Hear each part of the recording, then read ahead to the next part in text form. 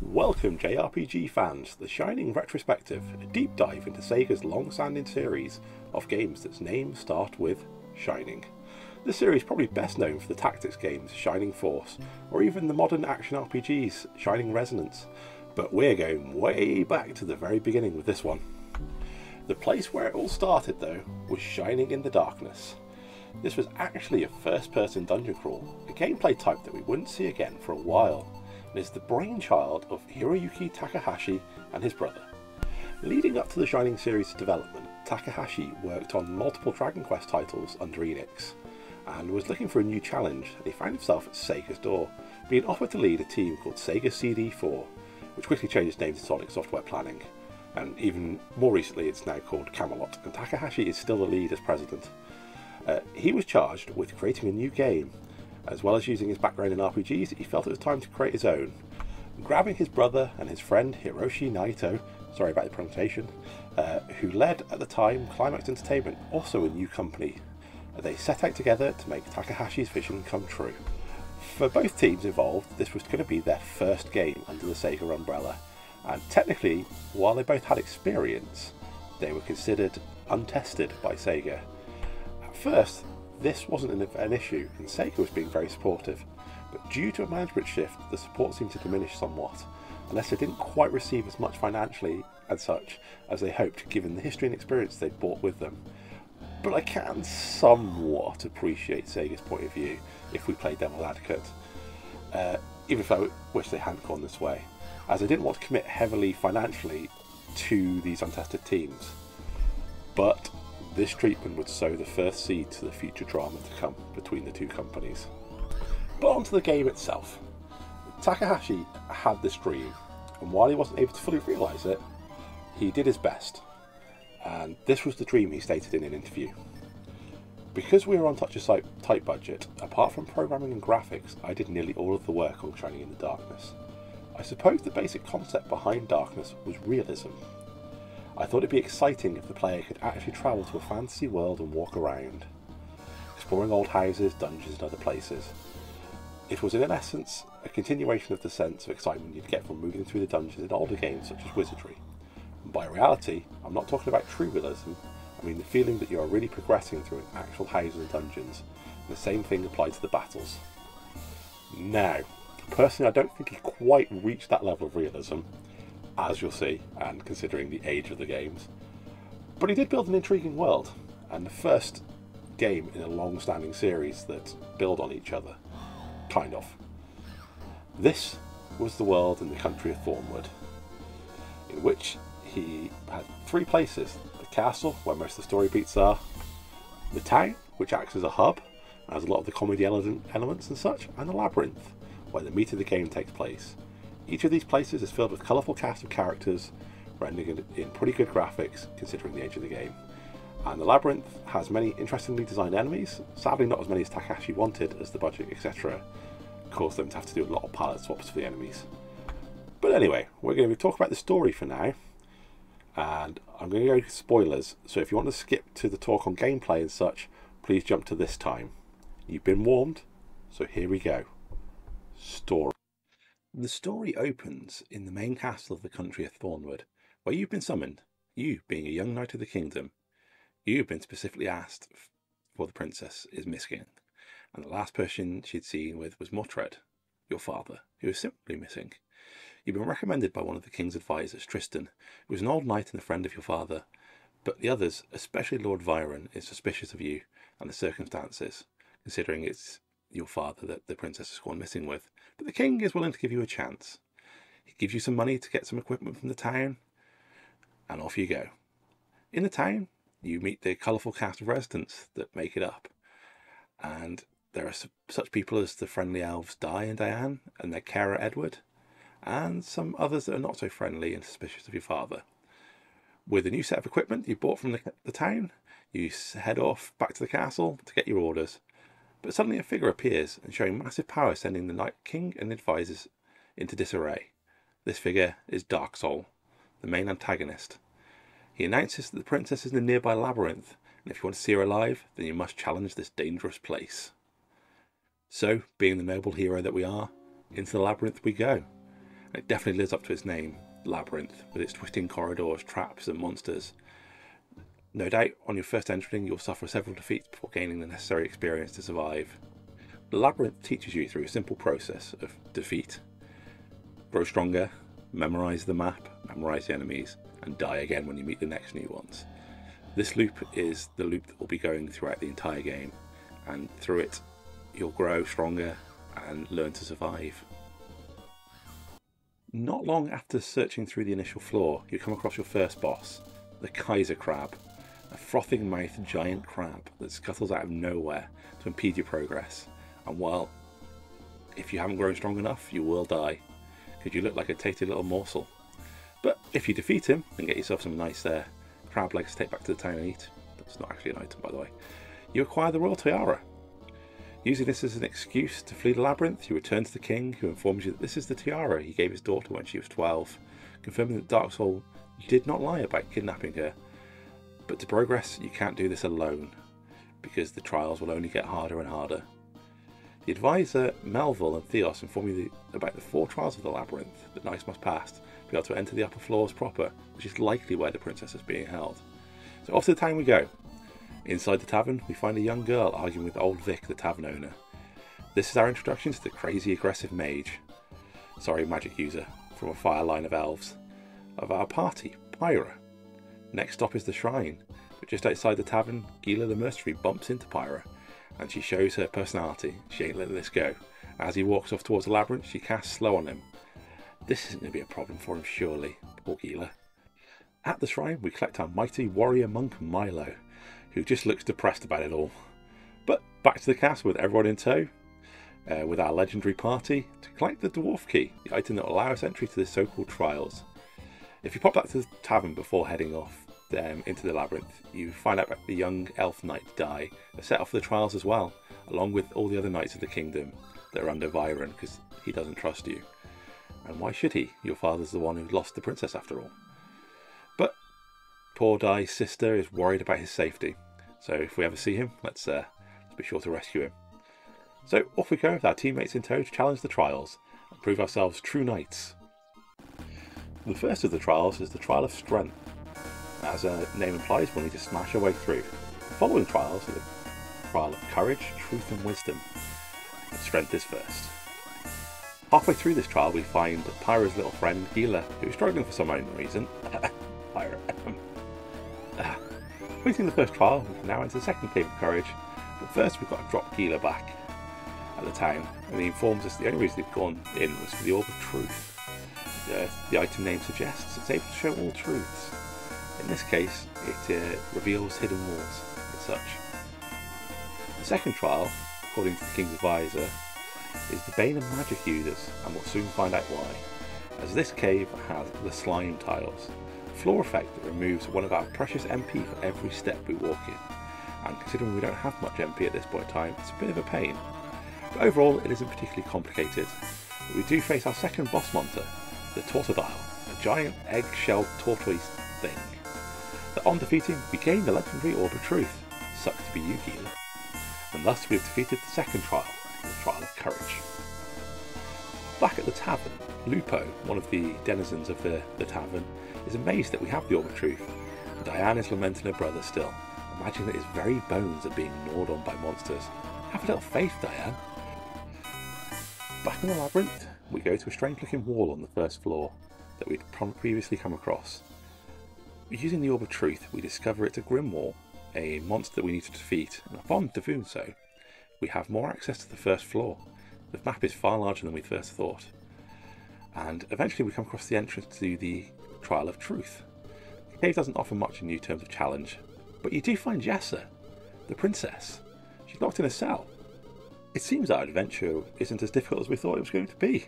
We found her, and she informs us she just needs a key to open up the cell. So off we head off to find the key. When we do, we return and unlock it. And then something horrible happens. Jessa transforms before our eyes into the Doppler. So yeah, it wasn't the princess. She's in another castle. Defeating the Doppler grants us the room key and the access to the next trial. So off we go, make a quick detour to the castle to find out the last trial is the Trial of Wisdom, and Viren only has one knight left still standing. It seems that we are doing the best out of everyone. So hopefully we come across this one knight.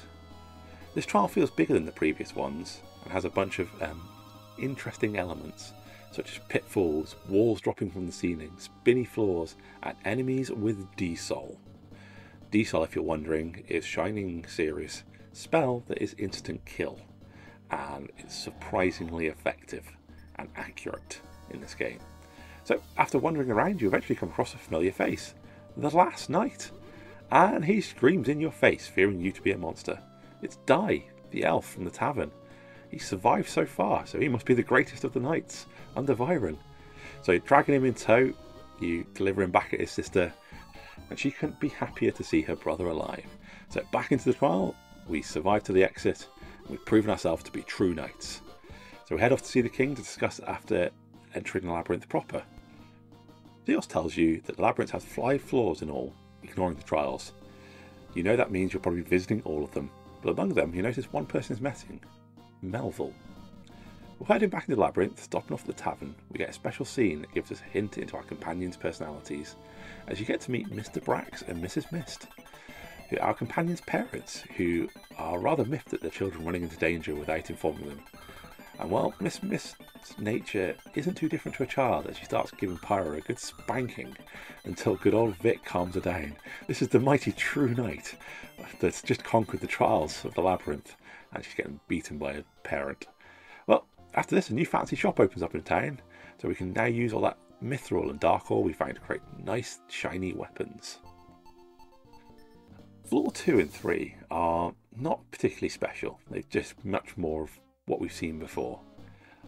But if you go back to the castle at the end of floor 2, you get to meet Zern, Melville's mentor, who gives us a very useful item called the medallion, which can be split into 2, placing it in the fountings so we can teleport backwards and forwards. I mean, we literally just teleport straight to a floor where we put the medallion, but don't forget to collect it when moving up to the next floor, which does require some backtracking, but hey, it's useful. But if you go to the tavern as well at this point, Melville reveals his true nature. Melville is Dark Soul. And at the end of floor 3, we get the next boss, Blackbone. He's a giant skeletal physical monster, not too difficult. But back at the castle, Dark Soul strikes, battling Zern, who is easily defeated. He turns to the king and asks if he has more champions to face him. He even mentions your dad, Mordred, but it feels vaguely ominous when he does. He then turns to you and asks you to join him, which you give him just a blank stare. And your response, or well, lack thereof, says he'll see you in the labyrinth, knowing that you're going to fight. The king and the councillors are left in despair, with Zern lamenting, even the arms of light, mythical weapons, may not be strong enough. The emotions keep flowing on 4th floor, as you do find the princess, the real Princess Jessa this time. It informs you that you need to find the cell key again, but it's guarded by Mordred. Mordred, who is no longer on our side. And so begins a battle between son and corrupted father. Defeating him, you finally release the darkness that has taken hold of your father. And he tells you not to be sad, and now he can be at peace. And you've truly invested in the battle, as the corruption was caused by the darkness, sword of darkness given to Mordred by Melville, Dark Soul. With the princess in tow, you take the time to take her back to the castle.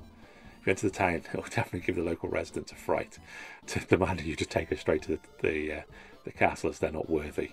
Returning the princess raises the morale at the castle, even Viren completely convinced by you. And you get told about the legend of the Shining Knight, a hero that can defeat the darkness. Floor 5 is the biggest challenge yet, as it ramps up the difficulty quite quickly.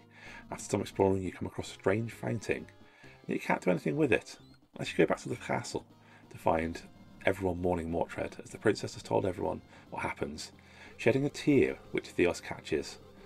You know that's a normal reaction. When the princess cries, you bottle it up obviously. He gives that tear to you, which happens to be just what you need to activate the fountain. A spirit rises from it and blesses you, and the arms of light that you found through searching. You are now announced officially being the Shining Knight. We are now ready for our final battle with Dark Soul. Rising to the final floor, we find Dark Soul, who finally tells us his reasoning for what has been going on. He's bored. The ultimate power he's attained everything he can do, nothing challenges him anymore. So he's just become bored and wanted to see if he could create a challenger. So, well, let's give him one and whoop his ass in this battle. On his defeat, he is stunned, calls out to the darkness for more power, transforms into a true demon, and round 2 begins. Unleashing everything we've had, we bring down the monstrosity, bringing light back to Thornwood. Doing a victory lap of the town, everyone was happy to have peace. Well, except for the weapon and armour shop that we've kind of just put out of business, it seems. At the castle, more merriment ensues, with Viren even calling us a true knight. Finally recognition from this noble. The king gives us the title of Lord of Thornwood. Milo is made councillor, and Pyra is accepted as apprentice to Zern. Hopefully she doesn't go the same path as Melville. Roll the end credits, where we see a kindly old man saying he'll see us again soon. Now, on to the gameplay. The gameplay in Shining in the Darkness isn't particularly complex, but it is the first time we see Camelot's menu system. The little square boxes in like a diamond shape, which I couldn't find a name for. The menu system is very simple to use, and it's quite versatile because selecting each item will open up the next menu in the same shape. It's actually very quick to use as well. Being something that this quickness is something that comes into effect in later Shining games, as they can be very quick compared to their counterparts. So the game is a stereotypical turn-based battle system, which each character basically being a pile of statistics. In this case, we have hit points, basically how much damage you can take before dying. Magic points, how much magic you can use before running out. IQ, this is a strange stat that has a small effect on the characteristics magic, breath and status resistance. Speed, how quickly your character reacts. The higher the number, the more likely you are to go first. Luck, higher luck means you're more likely to crit or not get poisoned and the like. Attack, this is the character's unmodified attack strength. This gets adjusted by equipment and spells. Defense, being the same as attack but for defense. So how much damage you can, resistance you have. Weapon factor, the sum of the character's attack and equipped weapon. This number is used to determine the actual damage done compared to monster's defense. So you take your weapon factor minus the monster's defense, and the difference is the damage. Armor factor is your defense, and it's the other way around, obviously. So the system isn't particularly complicated to work out how much damage and such you'll do. Each of the 3 characters has a slightly different stat growth, meaning on level up they're more likely to get more points in a stat. For example, our hero gets more attack than the others. Pyra gets more MP. And these leads each character down a certain route. So obviously the hero being a physical powerhouse, Pyra being the hardcore mage user, and Milo's kind of like strangely a jack of all trades. So yeah, like that system isn't particularly complicated. You can literally work the maths out if you have like a walkthrough with the enemy statistics, your numbers in front of you and such. You can figure out what damage is going to happen, what you're going to do. And the growth curves are pretty obvious very early on. You can see how fast, like on a level up, the hero might gain like 3 attack points, the others get 2 and 1. So you can see how it's going to develop over many levels. So on to other elements of gameplay. So the castle doesn't have much in the way of gameplay beyond story beats, but the town has many useful features such as a weapons, armour and item shop. All of these have special deals and they sell unique items which become unlocked as we go through, and this is where you get rid of items because we have a limited storage capacity. Later on we get a 4th item shop opening as well that allows us to create weapons using mithril or dark ore. Dark ore weapons being strong but they're cursed. Cursed being something that when you're equipped with one you might not act that turn. So if you say give Pyra the dark whip, some turns she'll hit everyone and do a load of damage, and then every now and again she'll just do nothing. The mithril tends to be some of the strongest weapons outside of certain special ones as well. So you'll find yourself by the end a lot of your characters will be equipped with mithril armor types, mithril weapons and such, because they are the best apart from the special stuff. There are some special weapons obviously, such as the arms of light, and they have like special effects. So like the fire sword you can actually use it as an item and it will cast a spell. Some of the rings you can use as an item, and they might cast like defensive spells or a heal, but they can break after multiple uses, so you have to take them back to the weapon shop to be repaired. So you kind of got the loop of getting new equipment, fighting stronger enemies, breaking your weapons, coming back, repairing them, spending gold, upgrading your equipment, finding new mithril. Oh, it's a lot backwards and forwards between the town and the labyrinth. The shrine in the town offers the ability to save, cure status ailments, and resurrect fallen party members. So outside of, basically when someone dies, you probably just want to bail out of the labyrinth and just heal everyone straight away, because being down to 1 or 2 party members is just crippling in this game. So you can also go to the tavern. The tavern has a lot of story beats in it, but it also has a way to recover everyone's health for a small bit of gold. Vic doesn't charge too much, but the majority of the game will be spent in the labyrinth proper. This is presented in the first-person dungeon crawler style, a la Wizardry and such, of the yesteryear type games. It actually seems to have had a bit of a comeback more recently as well. Each floor is set on a grid style, so meaning pressing forward on the scroll moves 1 square forward. It's not like an open world Skyrim-esque, like as you walk you can stop anywhere kind of thing. It's literally like you move 1 grid forward, 1 grid forward. This does mean that traversal is very simple, and you can literally use square paper to mark down the maps. So as you go through, you can make your own maps very easily. There are some hazards in the game, such as the MP absorbing tile, which drains every party member of 1 MP. Holes that will drop you into other floors. Falling walls, which will block you as you go to step forward. Spinny tiles, which spin you 720 degrees. So you kind of have to work out where you want to go. Each of these are introduced one at a time until you get like a mix of them later in the game. But overall, it's not too complicated. You can quickly figure out how to navigate the spinny floors. Once you've dropped down a hole, if you've been making your own little maps, you can easily mark those down, and sometimes you'll want to drop down them. You also get a rope later in the game which allows you to climb back up, so you might find holes in the roof that you can use to get up to higher floors. But obviously the biggest hazard in the game is the random encounters. So every step you take, there's a chance you'll be brought into battle with the monsters. Not every battle is random. There are some scripted encounters, such as the bosses, like Kaiser Crab, but 95% of them will be you step onto a tile and you're in the battle, which is kind of cool because it actually still keeps, like, the background keeps the look of where you were, as opposed to, like in a lot of games where you transition into a different screen completely. This actually keeps you kind of in the map where you are, so if there's a corner in front of you, you'll see that in like the corner wall in front of you and such. It's pretty cool. So but as always with random encounters, make sure you keep an eye on your health, because if you get caught off guard and die, you'll lose half your money and be sent back to the shrine. So yeah, also with traversal we have the medallion, we have, like I said, the rope, and like the keys and such, which you have to just take up your limited inventory space. So you'll be selling those off and holding them and buying them back as such as you need them. But yeah, other than that, it's not particularly complex. But the dungeon designs themselves, the layouts, do take some memorising. But they're not so complex that you can't memorise them, which is nice. Gets your brain juices flowing, but it isn't completely ridiculous. So the battles themselves aren't a complex affair. We have a limited number of options.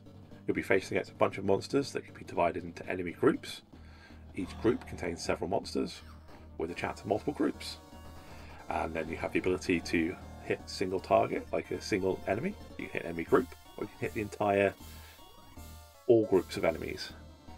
And everyone gets to act based on a hidden turn order that is defined by your speed stat. The higher the number, obviously the earlier you go. And then we're working down this order with people with similar speed stats being like random. And then you have obviously your basic attack, which is just a straight up physical hit. Defend, which You won't do any action, but you'll take reduced damage. So if you can see anyone wind up for a big attack, you'll defend. You can cast a spell, or use an item, or you can run away. And you keep going until one side is dead, basically like every turn-based system over here. So yeah, not that complicated. Even though the game isn't very complex, it's not particularly easy. As with a lot of dungeon crawlers, which it takes inspiration from, it can be a bit of a brutal affair, like quite a high random encounter rate, and especially very early on when you're by yourself, it's very easy to die. And a single miss, if you're using a cursed weapon, stops you attacking. A critical enemy using a D-Soul can just wipe you, and just like straight up, that's it. Your entire run for that labyrinth run is done. Add on to that, MP is a very valuable resource, especially early on, because you want to be using your items to heal, but you've only got limited item space, so you want to rely on your healing, but you also want to be able to use your healing, your spells to do damage. So that management is very important, and if you get it wrong and you're suddenly MP screwed, especially if you now have to walk over an area with the slime MP reducing tiles, you can find yourself come out the other side just not being able to continue and having to get the hell out of dodge. Magic is pretty cool. So other than healing, it has multiple uses that are pretty simple. So we've got a bunch of like attack spells. So they start off usually a single target, and they grow to hit multiple targets, and then tend to be like the third or fourth level hits everyone. We have Aggress, which teleports us out of the labyrinth, which is really useful. We have View, that lets you see the map.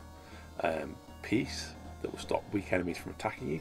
So if you're trying to do something in a lower level dungeon, you might cast Peace a lot. Muddle, Screen, Sleep, which cause various status effects. Sleep being particularly a good one. As it costs 6 MP, you can put most of the enemies to sleep, giving you free attacks on them with your big physical hitter. So it's actually cheaper than using some of the higher level spells to do damage instead. Just rely on your hero to kill them while they're asleep. Quick and Boost are used deliberately as they buff your party's speed and damage. So you do get ones that target the whole group, but sometimes it might just be you want to boost your hero so he hits like a truck. But yeah, it's all about the management of those spells, and they have some pretty fancy spell effects as they go off as well, especially considering the era. And it could be the difference between needing to do lots of little runs with many trips and spending hours grinding, to using your MP effectively, to absolutely blitzing the floor an entire go.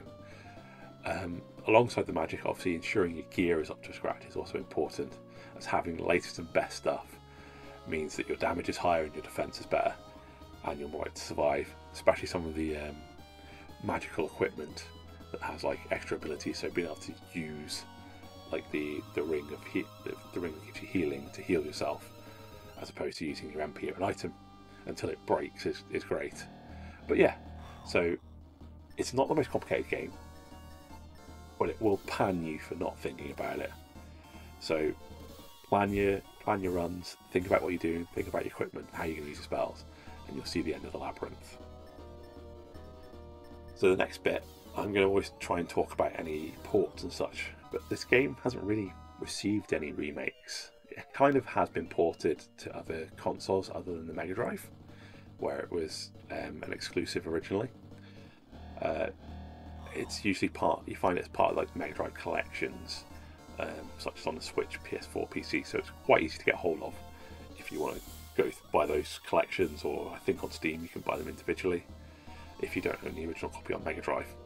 But it's not particularly a rare game, so finding it isn't like on eBay and such, isn't that hard. But yeah, I'd be intrigued to see a remake of this game, I'm not going to lie. It'd be interesting to see what they do with it. But yeah, so my final verdict for me, I'm always going to be a bit biased to this game, because for me, this was my first ever JRPG I ever owned or played. I had no idea what I was doing when I first did it, but the game hooked me. I didn't even know what like RPG stood for, let alone JRPG. And because of that, it led me down the path that I've taken in my gaming, where I've played so many JRPGs and such, so there is bias there. This is like full nostalgia for me. The game itself, I'm willing to admit, is a little rough around the edges. Obviously, as I said at the start, didn't get the budget it wanted. There's lots of reskins of enemies, so you'll see the same enemy but just a different colour, which can feel repetitive and such. And then the bloody insta-death spells as well, being so effective. But yeah, I've always felt that most of these are kind of like little nitpicks, and the game itself I really think is a great game, especially if you've never tried dungeon crawlers before. I feel it's a really good introduction to it. The story and gameplay, while simple, do provide a challenge, which dungeon crawlers are known for, and they just keep you coming back for the next floor and the next floor. And it doesn't have some of the really obtuse systems that some of the other dungeon crawlers have, meaning there's a little bit less of the BS, meaning it's just accessible.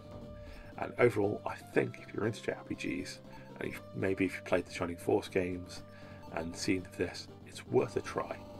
Like, I reckon most people that like our sort of genre, the RPG genre, would enjoy it to some degree. But overall, I hope you enjoyed this first retrospective, and we'll be looking into more of the Shining series and beyond, hopefully in the future. And see you again soon.